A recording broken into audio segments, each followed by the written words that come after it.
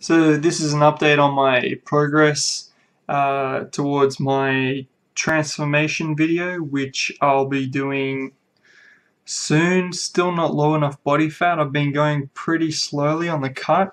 So I'll just pull up my MyFitnessPal here and we'll go through it. Alright, so this is my MyFitnessPal, and you can see here my goal calories are 2,800, and I've actually been logged on to MyFitnessPal for 95 days in a row to get the weight loss I've achieved so far. So some pretty decent effort went into it. I haven't gotten to my goal weight yet. However, 8 kilos has been an excellent weight loss rate for me. I haven't lost too much strength in the gym. Okay, so if I can just find it. Alright, so we got my weight here. And if I put the last 90 days, so the last 3 months, you can see here my weight started off at 97.5 kilograms. Now that was in the morning, so I always did these measurements here in the morning, always, because it has to be consistent. If you're not consistent, then you'll have different weights and you'll never know what you are. So I was about 100 kilos, but that was during the day, so I don't really count that because it's inconsistent. I could be eating a high volume of food and then a low volume of food, so it's easy just to do in the morning, weigh yourself in the morning. So anyway, I started on the 12th of the 8th, so 12th of August, and we're down here in October now, November 9th, and you can see how my weight's gone down pretty gradually, pretty slowly. So started off at 97 and got my way down to 95 in just over 3 weeks. So 2 kilos, 3 weeks, which is what I want. It's about 700 grams of weight loss a week, and I've actually maintained that 700 grams of weight loss throughout my weight loss, and now I'm down to 88.5 kilos in the morning, which is a pretty big drop from 97. So yeah, big drop there, and that's about 9 kilos or so of weight loss so far. Now let's go to food. So what have I been eating? Actually I'll go to reports and I'll go to my net calories. Alright, so these are the calories I've eaten over the last 90 days. And just wait for that to load. No idea why it's taking a long time. Alright, so we'll do 30 days, right? So we have here the 2,800 limit that I set for myself. Now, these big days here, where you see 3,700 calories. Oh, okay, 90 days decided to come up. Alright, so you see these big days here, where there's like almost 4,000 calories. They're my refeed days. Every 5, 6, 7 days, I will increase my carbohydrates just to keep energy up while losing weight. Now, these days here, we've gone 1,700 and all that. They're just days that I haven't really tracked it very well, but I did get around the 2,800 calorie mark. I just didn't record it.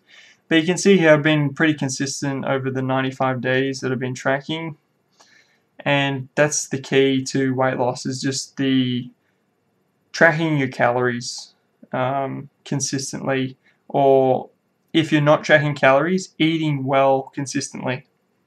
You know, eating high carb, low fat all the time, whole foods, if you're not tracking calories. So if you've been following me on Facebook, which you should do by the way, I've joined a athletics club, and I'll be doing sprinting from now on. So I haven't given up the weights, but it's going to make up a lot lesser part of my program. So for instance, I might be going once or twice a week to do weights instead of 4 or 5 times, or 3 to 5 times. So I'll be going once or twice just to maintain muscle strength and build up weak parts, especially my hamstrings. I actually injured my hamstring doing some sprints because I think it's a bit weak. So I'll be working on that as well. And to keep up my fitness, I've been riding a lot because I haven't been able to go out and run for a while now. Maybe 2 weeks I haven't really done any sprints, that is. I can do a jog, but I can't do any sprints as of yet. I could possibly do 70%, but yeah, no 100% anything like that. Yeah, it was just when I did 100% sprint, I just stuffed my hamstring straight away. So no more of that. I want to compete in the nationals by next year. Now you might be thinking, how the hell are you going to do that? Well, a lot of hard work and a lot of steroids. A lot of steroids, nah. A lot of hard work, and so training could be twice a day for sprinting at 80%, 70, 80%, just to keep the intensity a bit lower. So I need 11 seconds flat to qualify for nationals for next year. And even if I don't qualify for nationals next year, I just hope I get 11 seconds. 11 seconds would be a good time. I've done 12 seconds before, and I might have done 11:95 back in school. So maybe 3 years ago, 4 years ago. But I haven't really done any sprinting, so to speak, since then. Maybe a bit of basketball, but nothing much. So it may take me a while to build up the speed again. And yeah, one of the reasons I wanted to lose, say, 10 kilos is not only to get rid of all that fat I gained during, doing powerlifting and all that kind of stuff, but to also be quicker. Because if you lose weight, you're a lot faster. If you're a lot leaner, you're a lot faster, because you're just not going to be able to make up that weight in speed. See, all the sprinters are